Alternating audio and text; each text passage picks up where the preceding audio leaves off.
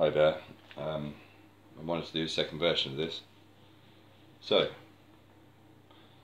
here's our height, here's our lock, here's our anti-skate, here's our balance on the back of the tone arm,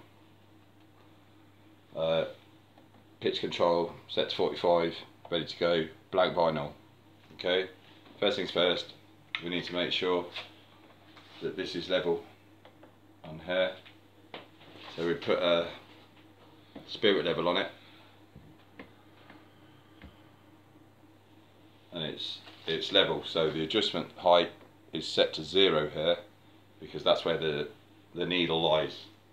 The needle, as in from how high it is, so it's level. I take that back off there, I put it there, and I use this lock to lock it like that. Now it's all about the back of the balance on here, so we'll start it off.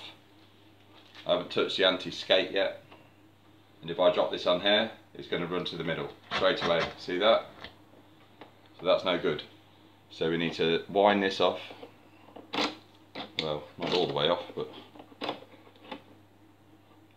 like find it somewhere near where it feels like it weighs nice in your hand. Still rolling off to the middle.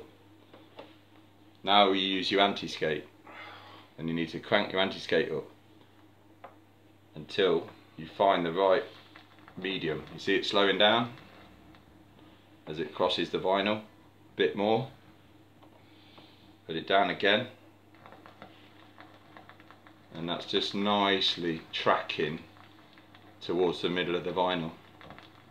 So we just give it a touch and it'll stick there. Look. Now each deck's individual to its own environment, but in this instance this deck is balanced. If you want to ask any questions or anything, then feel free to make some comments.